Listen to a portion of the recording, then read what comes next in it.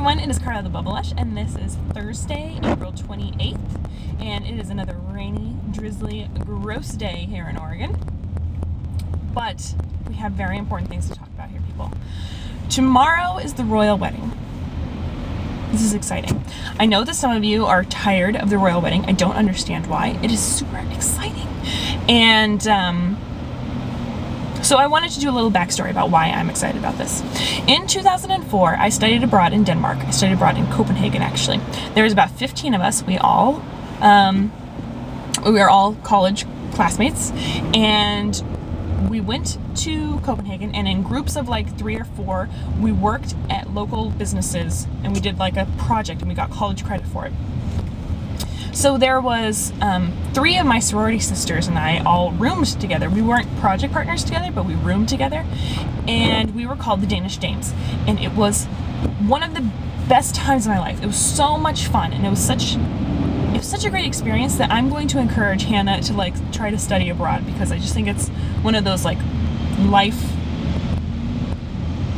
experiences that you should have, like living in a European country or living wherever she decides to go. I think it is a great experience. So, sidetrack. The Danish Dames, we were all there during the royal wedding, where the Crown Prince of Denmark got married to a commoner named Mary, and I believe that they met at a bar at the Sydney Olympics, and she didn't know that he was a prince, and blah blah blah, and that was kind of a big deal, because right at that same time, the Prince and Me? Prince and I? Prince and Me?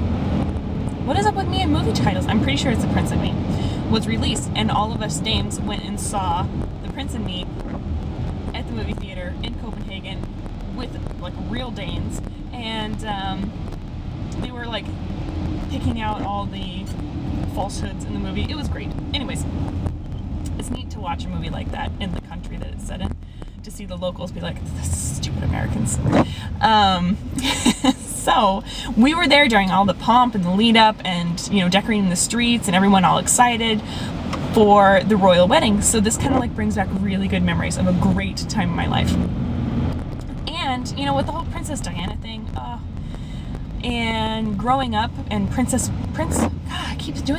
William was like the eligible bachelor for us tweens. Well, we were preteens back then. We weren't called tweens, we were called preteens. And he was, you know, we all wanted to marry Prince William. At least I did. He was really handsome. And Kate, is the one that like, she landed him. She landed the prince.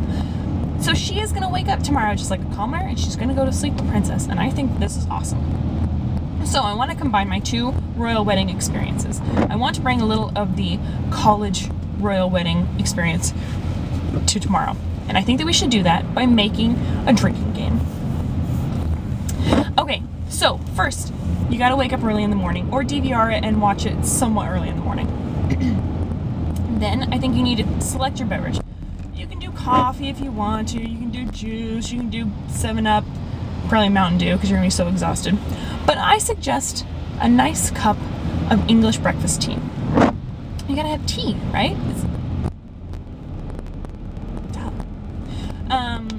So I'm gonna do that, and then I'm going to follow it up with some mother's milk tea, because let's face it, I need all the help I can get. So I think that we need to make some rules. One, every time they talk about who actually designed Kate's dress, take a sip, because they are like all excited about that. Everyone's all aflutter about her dress. I don't really care about her dress.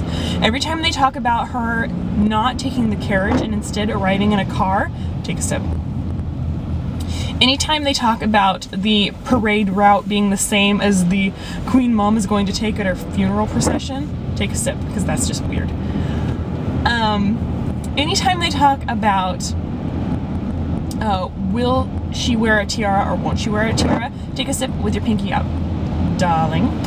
And anytime they talk about how William is not going to wear a wedding ring, take a sip with your ring finger up, if you can do that, like this. But actually, I think that the princes wear their wedding rings on their thumbs, so try to drink with your thumb up. And I'm gonna try to get over, oh, traffic sucks. Anytime they talk about her being a commoner, take a big old slurp, because that's what commoners do. And when she finally like steps out and you see her for the first time, you gotta just like down your whole glass. Finish whatever is left. So those are my suggestions for the rules. And if you have any other suggestions, leave them below. Oh, one more.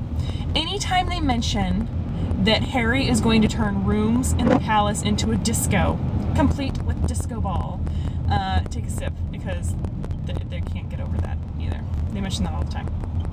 So, if you're tired of hearing all about the royal wedding, get over it. It's exciting. It's exciting. Just watch it. And I know that there's other more important news, but just for one morning, just be excited about a girl becoming a princess, because I think that's awesome. So I hope everyone has a great day, and it is now my weekend, so no more car vlogs for a few days. I hope you guys have a great weekend planned. If the weather ever breaks, we are going to take Hannah to the Tulip Festival, but I think it's going to be rainy all weekend, so I think we're going to miss it this year. Yeah. Thanks, guys. Bye.